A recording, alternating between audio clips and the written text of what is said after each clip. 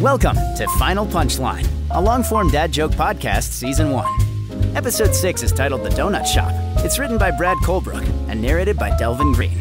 Final Punchline's audio engineer is Patrick Sokol and is produced and directed by Yoon. Final Punchline's available on Apple and finalpunchline.com. Now sit back, relax, and listen for the Final Punchline. Leonard Meeks, owner of Par 3 Donuts, the bakery located next to the golf course, is not working today. He will be making no donuts, serving no coffee, and dodging no golf carts. Leonard opened his bakery over 30 years ago, after golfers continuously complained about the subpar pretzel cart that roamed the fairways.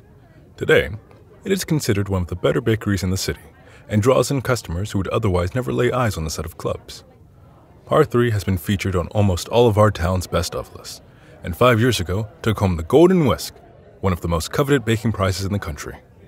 Toughing it out through nearly a dozen broken windows over the years from flyaway balls, Leonard held firm to Par 3's branding, including the donut-themed mini golf course he set up each and every summer.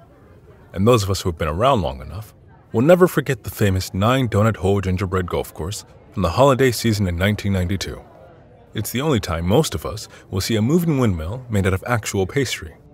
And I think I speak for everyone who helped tear down that event when I say it was delicious. Despite his brand, Leonard has reportedly only played a single game of golf in his entire life, saying in an interview last year that he could just never get the swing of things and preferred making holes in donuts over a hole in one. That didn't stop him from filling Par 3's menu with every sort of golf-themed item you could think of. The Golfer's Dozen with 18 donuts, the double bogey that most parents rightfully treated as an entire cake, and my personal favorite, the Sugar Sandpit. Less popular were the famed powdered donut holes, which Leonard discontinued multiple times over the years and refused to call golf balls after repeated incidents of local teens playing actual golf with them.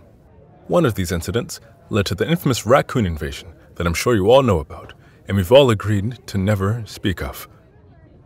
We'd like to remind our viewers to never leave food outside and keep it far, far away from any wildlife you might see on the edge of the golf course, especially sweets and anything a raccoon can run away with.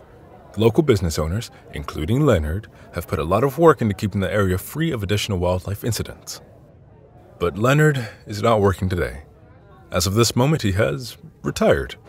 Early this morning, he made his last batch of donuts, which will most likely be sold out by the time you hear this broadcast.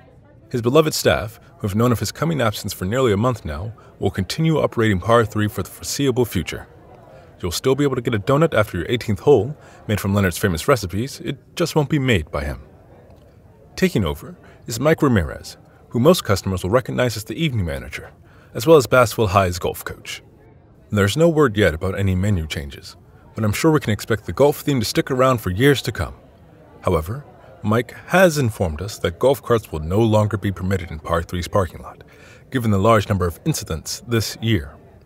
I'm sure we all remember last week when Brad Palmer drove his into the nearby pit, which officials have assured us is now filled in for good, just like they did last year, and the year before that when the mayor's car got stuck down there. I asked Mike if he had any worries about Par 3 potentially falling into the pit anytime in the future, at which point he laughed and said we'd better not ever run a headline about someone making a hole-in-one with Par 3 if that happens. To be frank, I didn't get an answer about the pit, and given the city's track record with it, I do have to recommend you park across the street if possible next time you go for a donut.